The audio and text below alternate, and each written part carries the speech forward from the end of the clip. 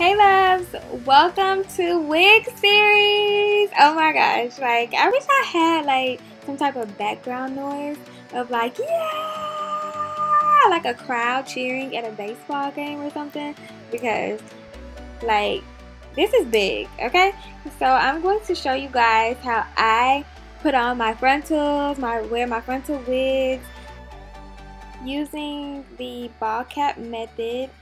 And I'm just going to start off by cutting little holes by my earlobes so the cap will stick really good to my sides and my sideburns. And then I'm going to take some Got To Be Glued spray, freezer spray, and I'm just going to put that on the perimeter of my head. And you're gonna want to make sure that this is on pretty good. I usually do about like 2 layers of this, 2 or 3 layers depending on what type of time I'm on. But yeah, basically just make sure that it's really good on the sideburns, on the side, and then also just everywhere. And I rub it in just to make sure that it's really sticking on. So I'm super excited about wig series. So then I'm going to blow dry my hair,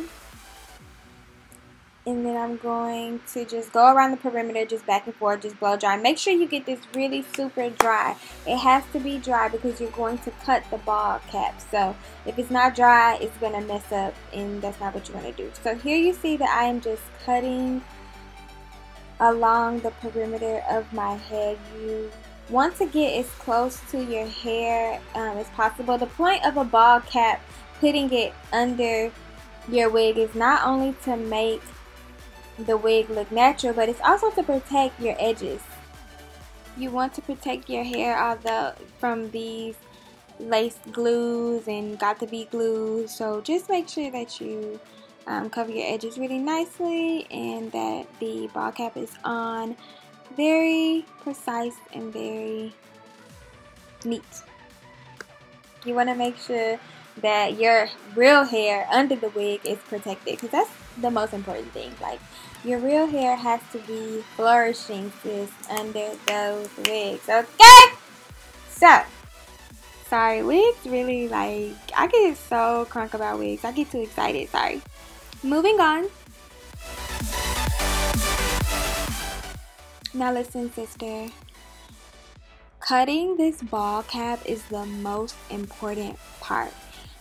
Like, take your time and get it as close to your edges as possible, but take your time, because this step, like, if you mess up the ball cap, your wig is basically screwed and you have to start all over.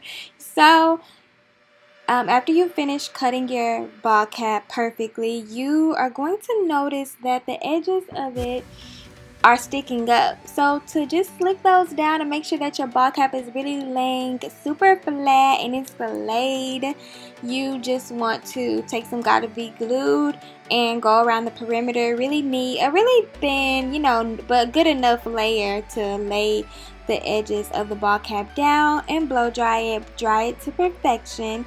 And then you're going to take some foundation that is your shade on your nude ball cap. Make sure you get a nude ball cap, and make sure you use your shade foundation, because the point of this foundation, you got to think about it, guys. When you are parting your hair, your scalp isn't black, so don't go get a black ball cap, or don't get a dark brown ball cap, because your scalp isn't dark brown or black in real life. So that's why you want to get a nude ball cap when you're doing a frontal, and then you want to use a foundation shade, your foundation shade, or you can use a powder. I don't have a foundation powder, so I don't use a foundation powder, but it will probably be a lot more neater, you know.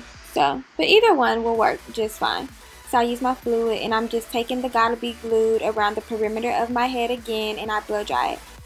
Now, pulling the wig forward, I am placing my wig right before my ball cap. And also, you want to put mousse on your head before you start trying to place your wig down, because you don't want the flyaways to get in your way like it was doing for me.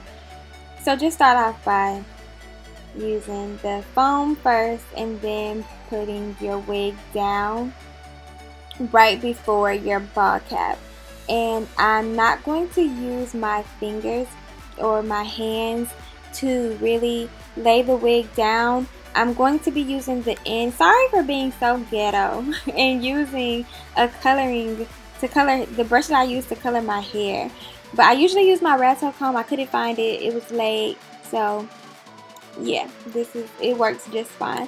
So using the back of a comb, use that to really place your wig down on your forehead. You don't want to use your hands because your hands have sweat on them, so that's going to make the lace turn white, and it's going to change the colors. Not really bad, but you don't want that. So you want to make it look as seamless as possible, and you want to really make sure that you secure those sideburns, because let me tell you, girl, the sideburns are going to come up first. Those are going to be the first to go.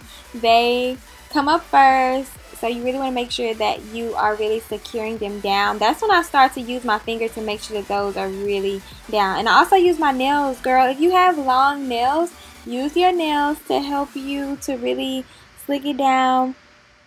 Just use your resources. Do what you gotta do. But just try not to use your hands as much, because you don't want your sweat to interfere with the lace.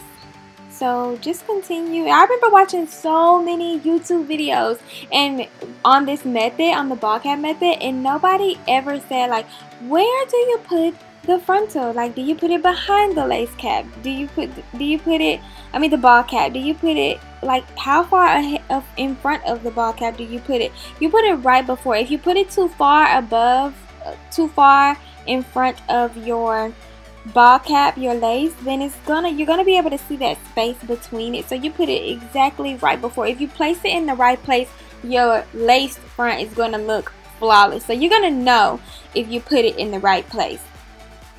You don't want to put it right on it, because you're gonna kind of be able to see the ball cap, but this is how it looks with no baby hairs. I know everybody doesn't want baby hairs. I still put baby hairs on mine because I love baby hairs. I already told y'all I'm obsessed with baby hairs, and I just feel like it disguises the lace 10 times more. But I didn't do as many because I feel like this could be a beginner wig for you guys, so I didn't do as much, but I did do some.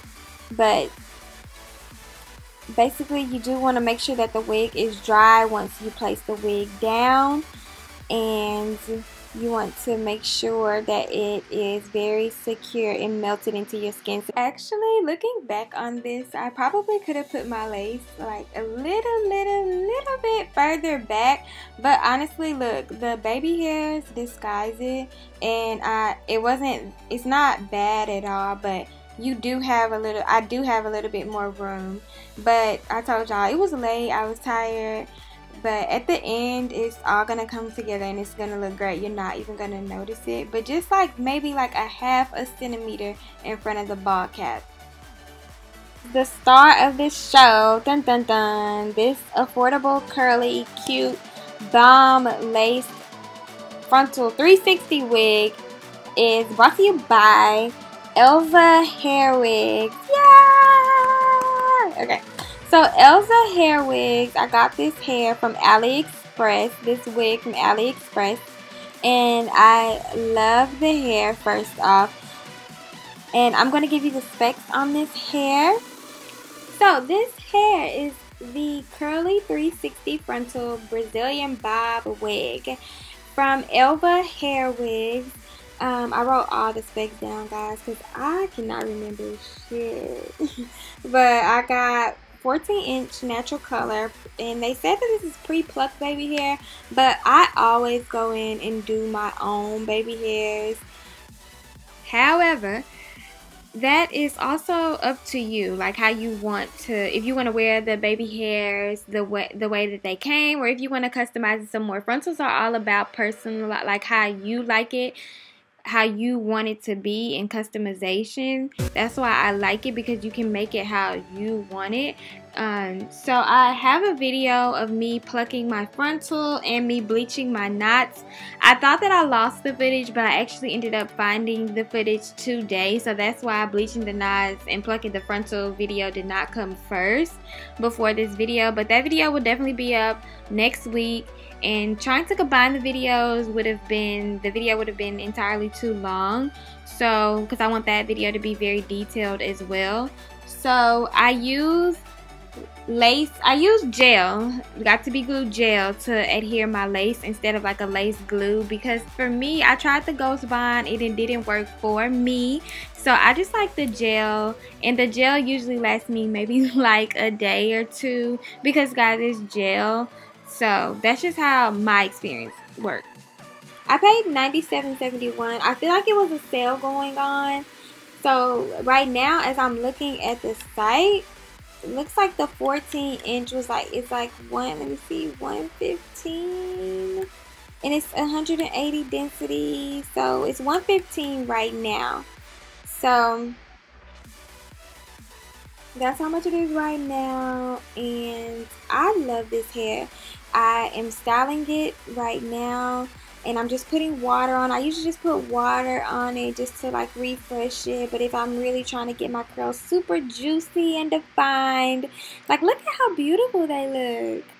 If I'm really trying to get them super juicy and defined, I'll show out, and I use my Tresamme for curly hair conditioner, and this is the only shampoo that I use when I use curly hair. I love Tresamme curly products. So, and they're really, really affordable. I think you get that big bottle for like $3 or $4. So, it's a steal. Go get on, sis. So I just really just finger comb it through the hair. And it's important that you zhuzh the hair. And yeah, this one's a little good. Just to make my part more realistic, I go in with my concealer shade that's as close to my scalp as possible, or as to like my good concealer shade, and I just go through with that. I also use that same stippling brush that I use to put my foundation on the ball cap, and just put it around the edges of the frontal. And there was also like a little bald spot at the top, so I just put black eyeshadow just to fill that in a little bit more when you saw me add shadow on the hair.